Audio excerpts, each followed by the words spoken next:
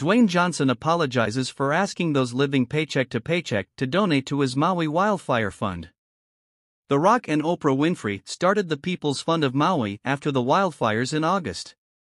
Dwayne "The Rock" Johnson is responding to backlash he received after asking his social media followers to donate to his Maui wildfire fund this summer. Johnson, along with Oprah Winfrey, started the People's Fund of Maui, pledging a combined $10 million to help with the devastation from the fires.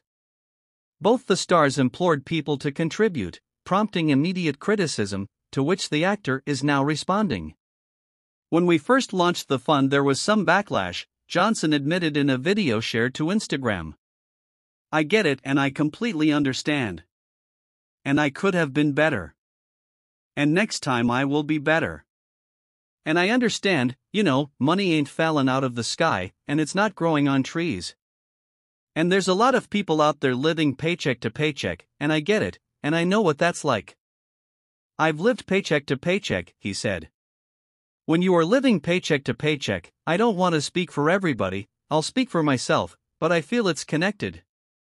When you're living paycheck to paycheck, I was easily pee off and I was frustrated. And the last thing you want to hear when you are living from paycheck to paycheck is someone asking you for money, especially when the person asking you for money already has a lot of money," he shared.